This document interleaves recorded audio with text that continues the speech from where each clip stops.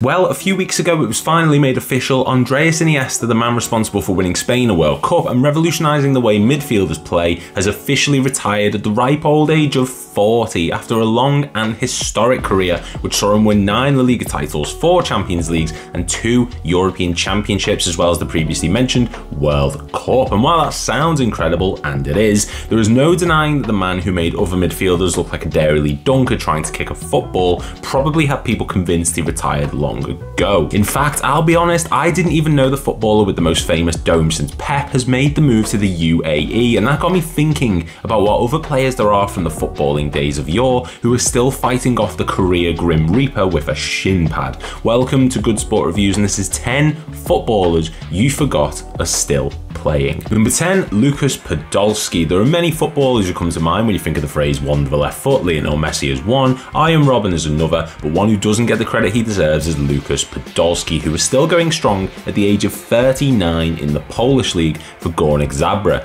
Probably best known for his 3-year stint at Arsenal, which I'm convinced was longer, by the way. Podolski has played for some of the biggest clubs in Europe, including Bayern Munich and Inter Milan, and has won 11 major honours in his career, including a World Cup with Germany and an FA Cup with Arsenal. His time in Poland's been mixed, with his first season averaging 0.53 goals per 90, scoring 9 in 27 appearances, but his most recent dropping to just 0.26, with him scoring 2 goals in 10 appearances for the side, even though one of them was from inside his own half in the team's 4-1 win earlier this season. The attacker signed a contract extension until 2025, and we can see him hanging up his boots at the end of it, with him set to be 40 at the time. Number 9, Brad Guzan. The Premier League has seen a large number of underrated players, and in my honest opinion, Brad Guzan is one of the most underrated goalkeepers of the 2010s in the Premier League during his time at Aston Villa. Hot take, I know, but please comment, don't come for my house. During his 9 years in England, Guzan featured for the previously mentioned Aston Villa. He also featured for Middlesbrough and Hull City during a season-long loan in 2011,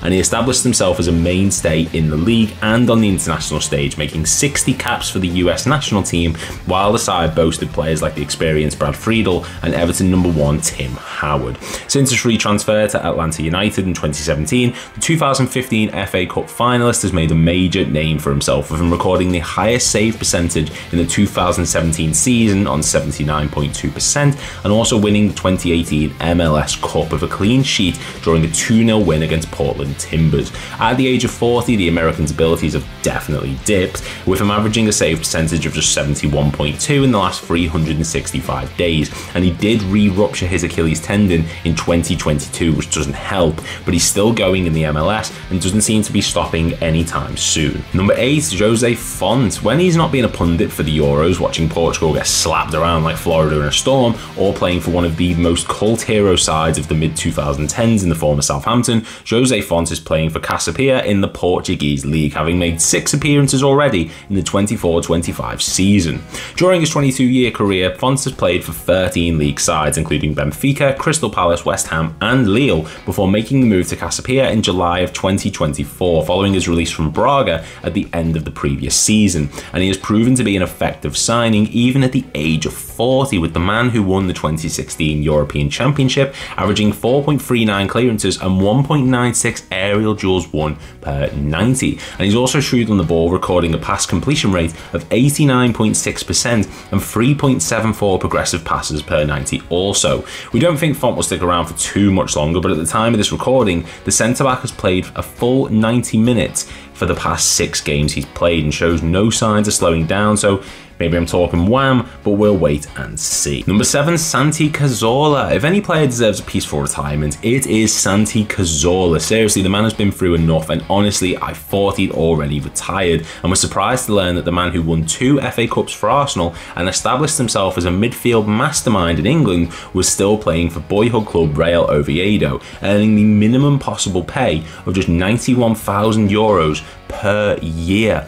This season, Cazorla has still been managing to make an impact, registering 2 assists, and over the past 365 days, the 2-time Euros winner has been averaging 6.63 shot creating actions and 10.29 progressive passes per 90, showing that he still has something to contribute in this area of the pitch. And he's also proving to be a shrewd defensive player, with him ranking in the top 89% of tackles across the men's next 14 leagues, which includes the likes of the MLS, the Eredivisie and the EFL URL Championship.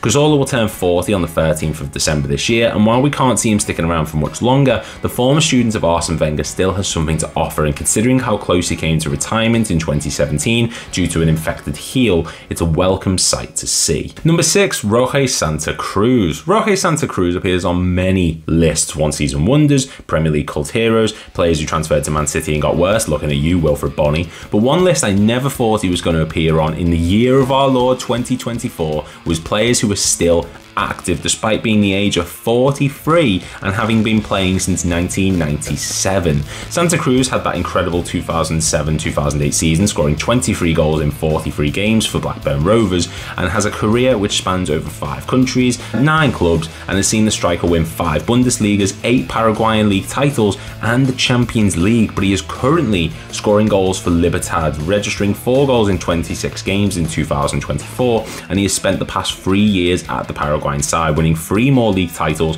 and 2 domestic trophies. On the 7th of May 2024, the former Bayern Munich attacker scored the equaliser against Deportivo Tarija to become the 2nd oldest Copa Libertadores goal scorer, which is a true sign of how experienced the striker really is. Number 5, Wagner Love. While some of you may be scratching your 10-year-old heads and saying, who is this man you speak of, or, you know, lit, or whatever the kids are saying nowadays, there are a portion of us old school FIFA 11-12 players who remember packing this monster in Ultimate Team and setting about, as KSI would say, using the pace to tear teams apart. And believe it or not, this man is still tearing it up in the Brazilian league with Avaí FC. The 20-cap Brazilian has played for a whopping 13 teams across his 22-year career, including his most notable stint at CSKA Moscow, a 13-game spell at Monaco, and a short period at Midtjylland in 2022. He isn't playing as frequently as people mentioned already in this list, with him only playing 1 full 90 minutes in the past 5 games so far, and he's only scored 9 goals in 39 appearances. But honestly,